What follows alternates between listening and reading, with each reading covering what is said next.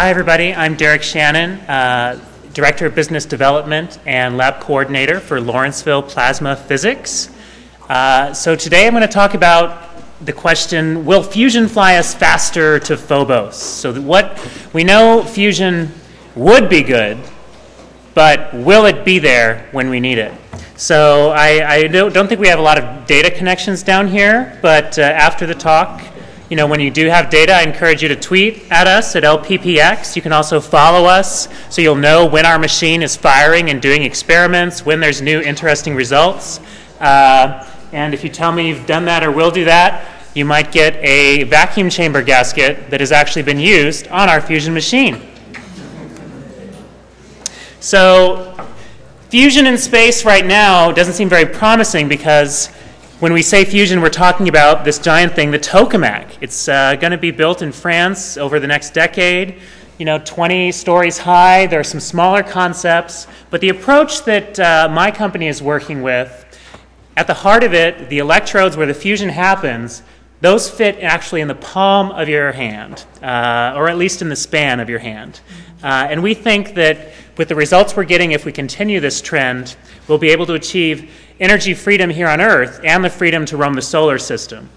And it all starts at our laboratory in New Jersey, which is very modest, attached to a storage facility, where we are doing experiments that are slowly getting us closer to what we hope will be a big fusion breakthrough. So, now I said the question is, will we get to Mars faster with fusion? Now we all know that yes, if we had fusion right now, we would be able to get to Mars faster.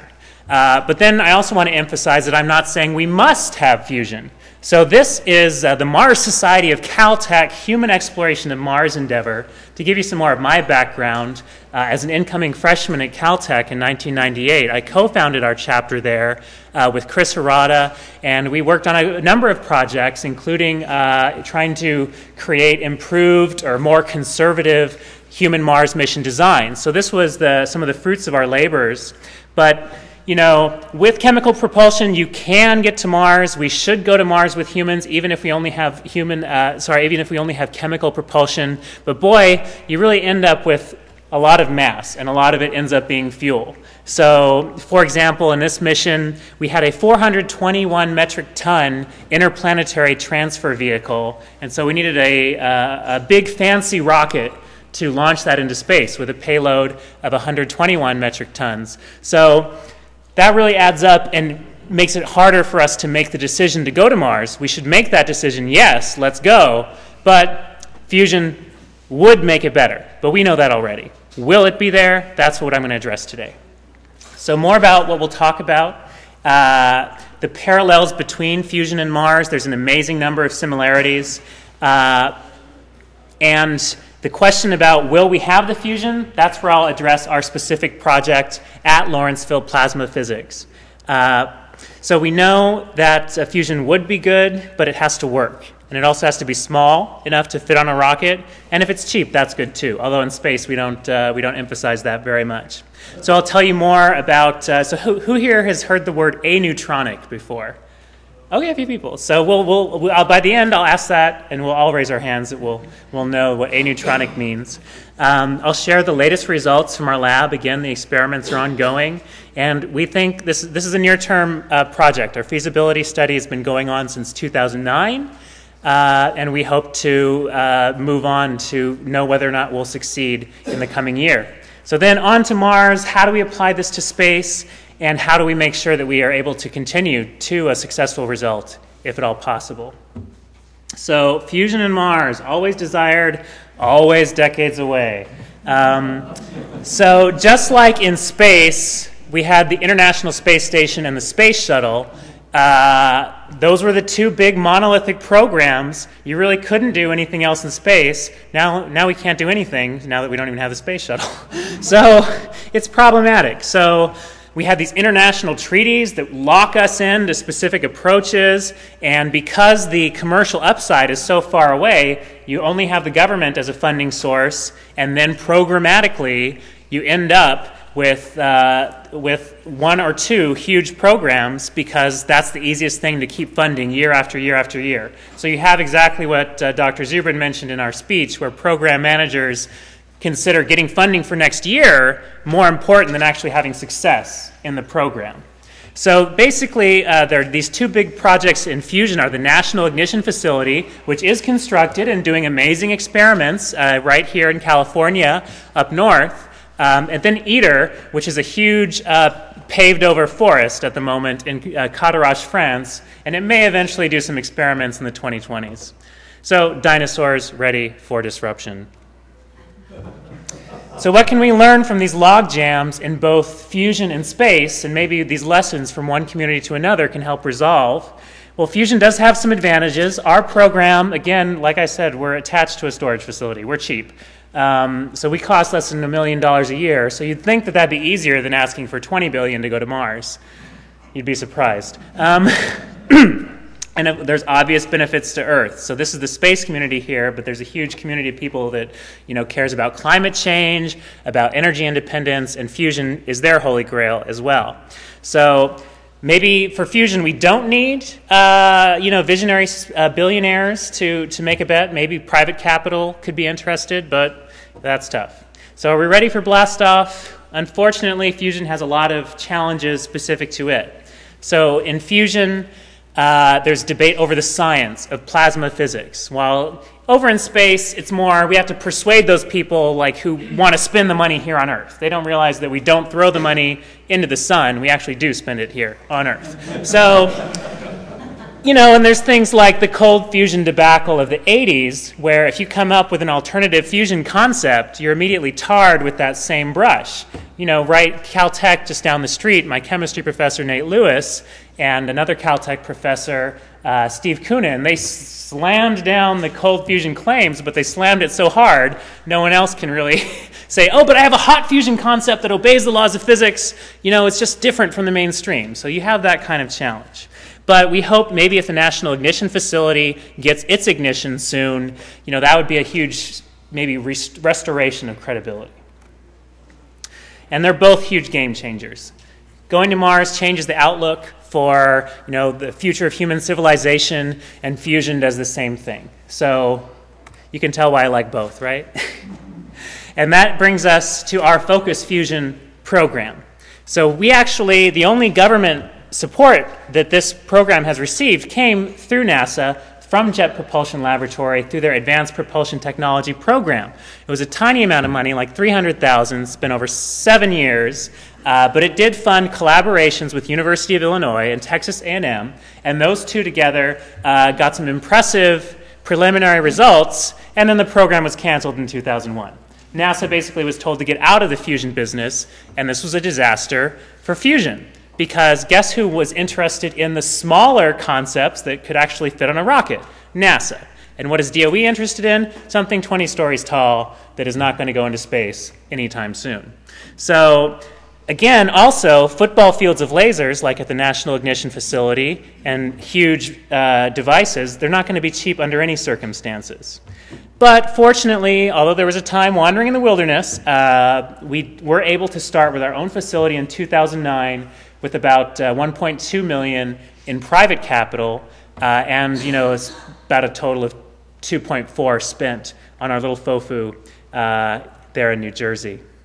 And that brings us to the other reason why, other than being small, our kind of fusion should be very cheap. So down here at the bottom, we have the stagecoach of nuclear energy, fission. But then even these advanced things like the tokamak and the National Ignition Facility, they're only aimed at burning a combination of hydrogen isotopes, deuterium and tritium.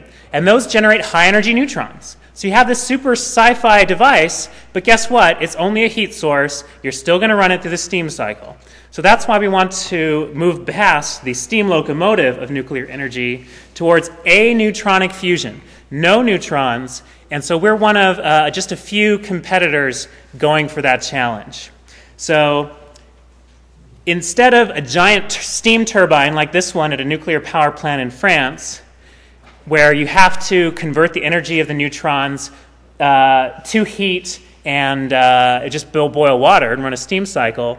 We instead want direct conversion to electricity. So aneutronic, no neutrons. Instead of neutrons, the reaction only generates charged particles. So again, those can be converted directly to electricity because a moving beam of charged particles is electricity already.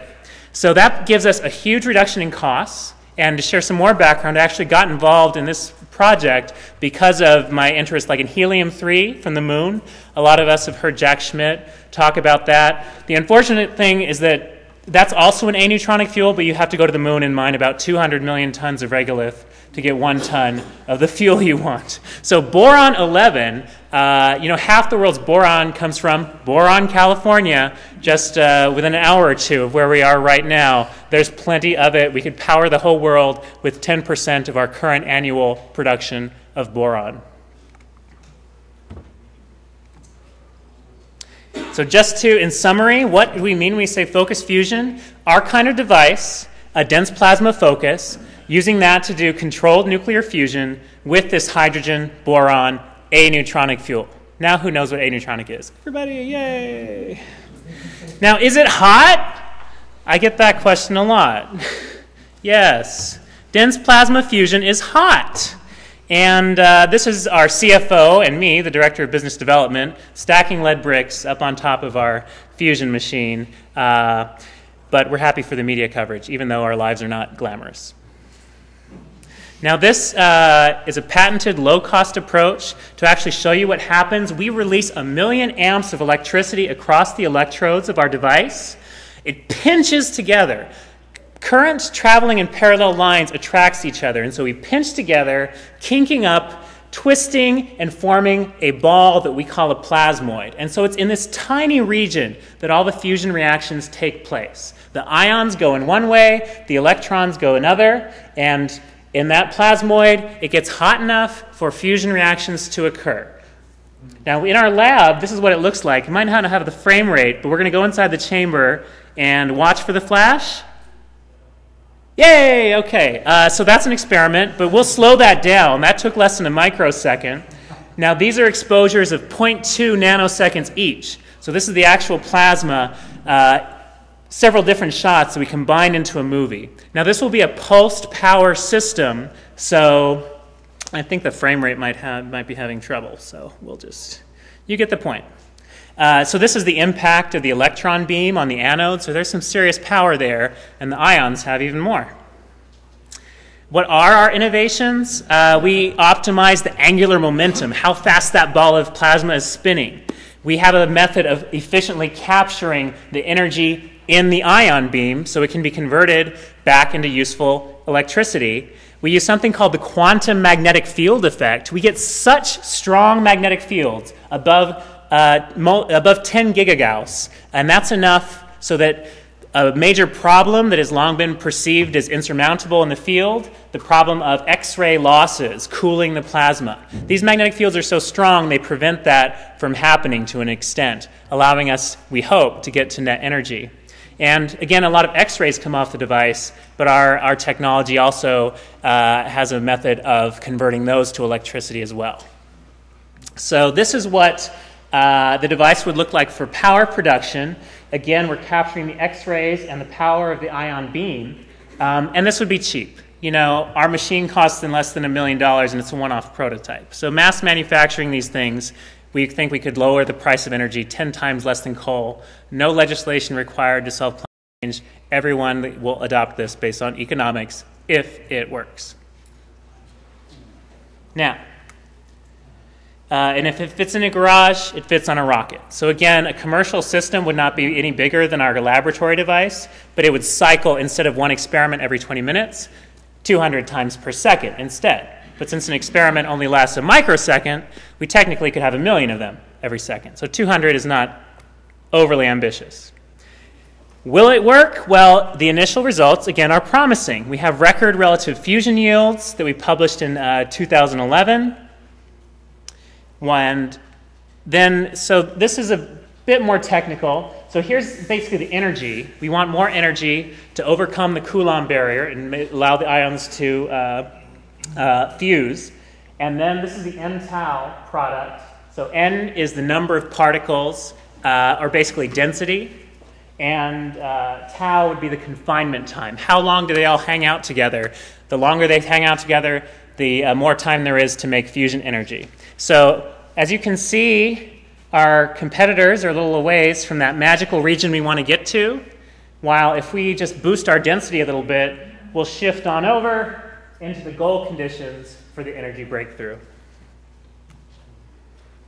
Here's us compared to NIF. This is last summer. They're making progress. We're making progress. So, you know, if it's more sort of that Olympics type competition, friendly but aggressive, that's fine by us. But we have more efficient fusion than they do, is the point of this slide.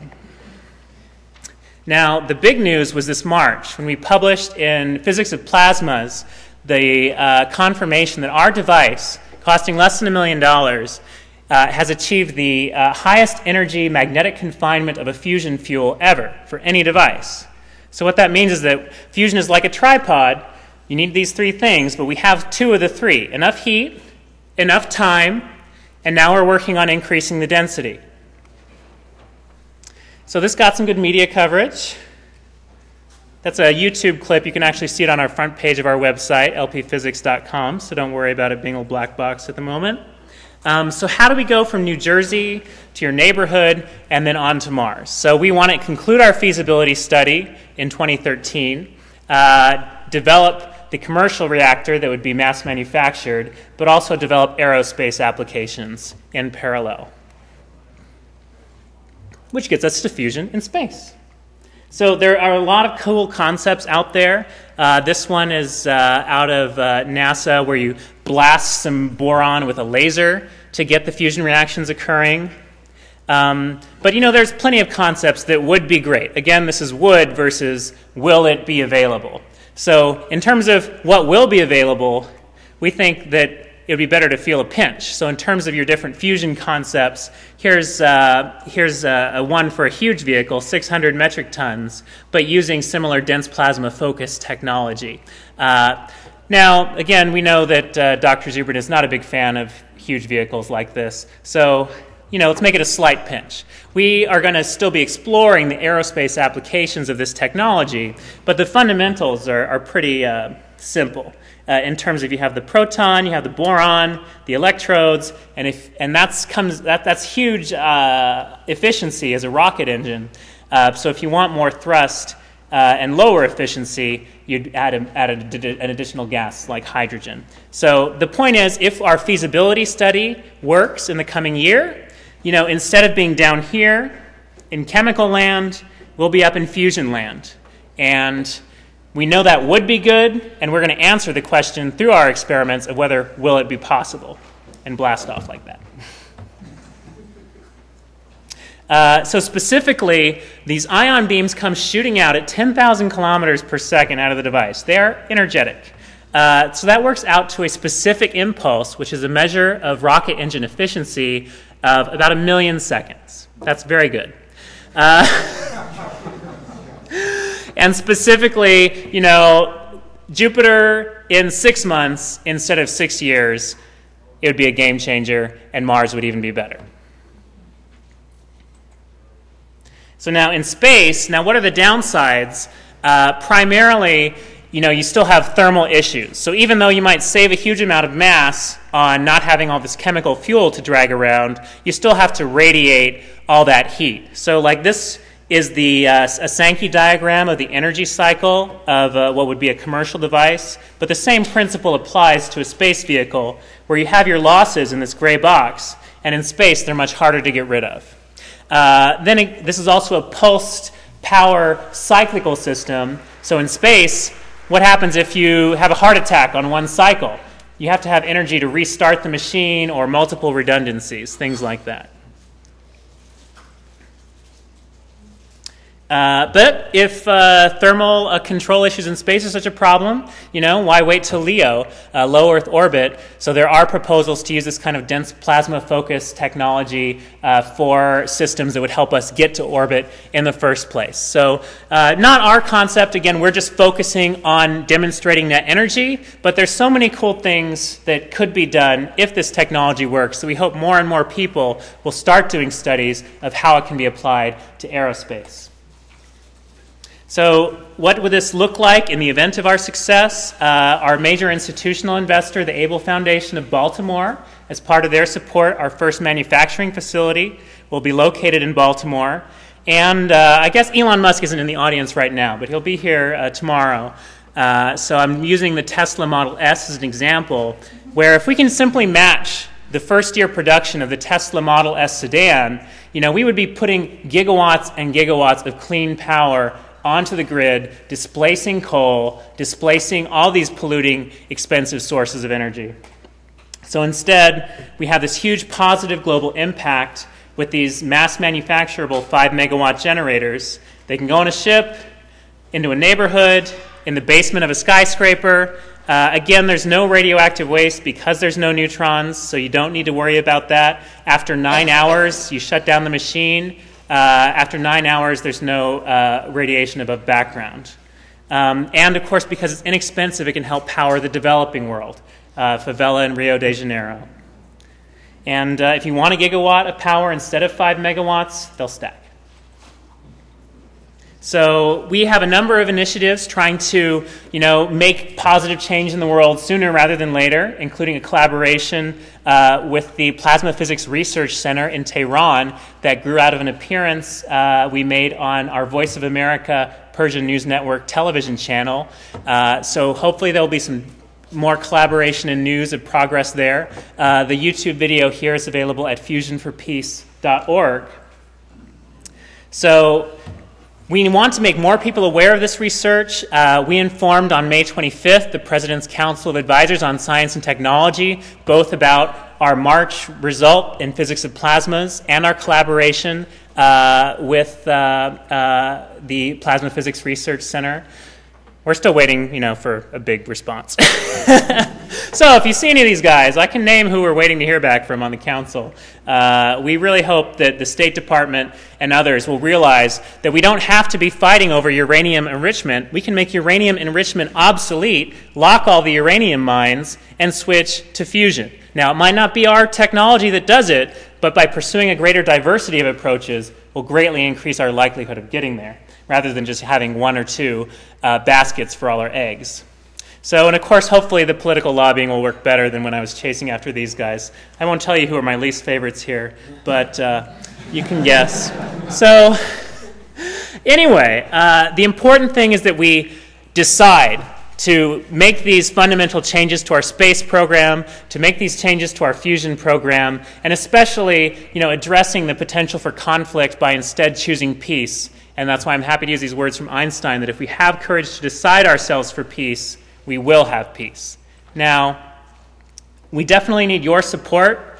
The financial situation, despite our recent results, is not good. We're waiting to hear back like on an ARPA-E grant, but we're not optimistic. So tell Elon, tell Virgin, and Richard Branson. We're very open to working with Ames and JPL again. But in terms of what you guys can do, we have nonprofits that we work with, the Focus Fusion Society at focusfusion.org. The Fusion Energy League focuses on a broader array of technologies, trying to advance them in the public consciousness and get more people aware. And we should definitely be going to Mars. So all of you here are doing a great job, because if we actually had this positive vision for our future that would come from a human Mars program, it doesn't matter if when we first go to Mars we use chemical propulsion, if we only have a 100 kilowatt putt-putt nuke, or if we just have solar panels on the surface of Mars.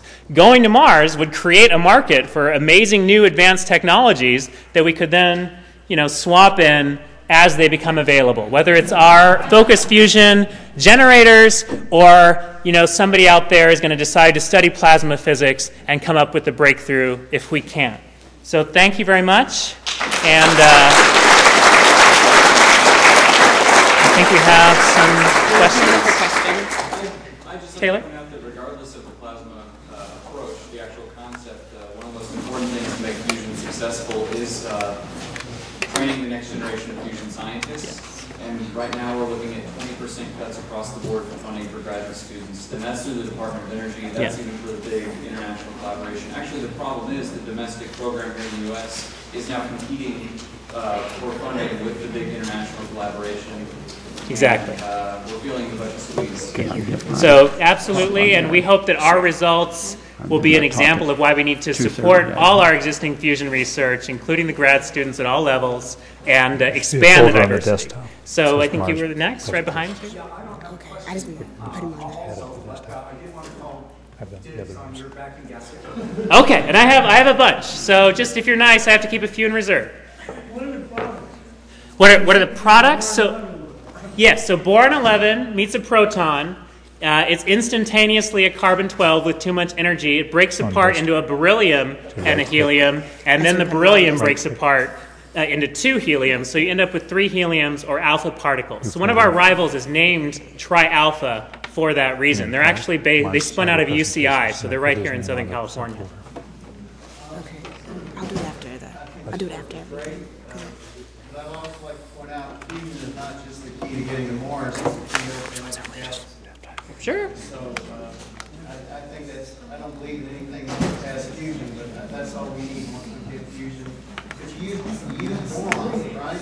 So, and then just to be clear, we're going to be transitioning to boron from our current deuterium fuel, which does make neutrons, but that's actually easier for diagnostics. So we're going to be adapting our equipment for the transition to boron as part of the final stages of feasibility. How common is boron as a resource expanding out in the solar system? Is that something we can Yeah, it's not, it's very common, you know, there's tons and tons of it. There won't be any limitations due to boron. And so, There you go. Have you looked at using this as a neutron source as an intermediate? If you're doing DD anyway, like for medical isotope reading or other intermediate products? yeah, there are a number of groups working worldwide with the DPF, the dense plasma focus, so a lot of them are interested in the radioisotope applications. The Plasma Physics Research Center in Tehran, in addition to the energy, they're looking at that as well as an alternative to fission. How close would you be to ignition if you were using deuterium tritium? It would be, I think, we'd get 60 times more yield than just DD, but again, we couldn't make a commercially viable reactor with that. And we don't really know how ITER is going to either. But Tatiana. What fraction of all boron is boron-11? 80%. Plenty. Right next to you. One is in Mars somewhere. Our yields are still under a joule, and we need at least 10,000 joules for scientific feasibility. But for example, like we want to increase the density by 1,000 times, but if we decrease each linear dimension by 10, we've done that. We've increased the density by 1,000 times with a corresponding increase in reaction rate. And so some of the other things that scale to a higher power, like if you double the current, you get increased yields to a certain power, as much as 5 or even 7, depending on what regime you're in. So we are very optimistic that the yields will continue to scale. Say it again on the time. We hope, this winter to be transitioning to the boron from deuterium, and then hopefully have enough data. This will need to be obviously published in a major journal for anyone to believe it. So we'll have to really, check our dots and I's and T's and things like that and get it all straightened out. How are you on rate of energy delivery versus mass of the system? I mean, are you getting output levels that exceed that of a steam boiler? Like from our current scientific device? With the projected next generation. We'd be better than a steam boiler. I might not be completely following your question, so check again with me after so I understand it. What's the watts per kilogram? Yes. Oh, okay. Yeah, I had one slide. It was was it 500 kilowatts per kilogram? Let's go with that, and I'll check my slides, and if I'm wrong. Okay, are we ready for the next speaker? Okay, again, follow LPPX on Twitter. Get a gasket.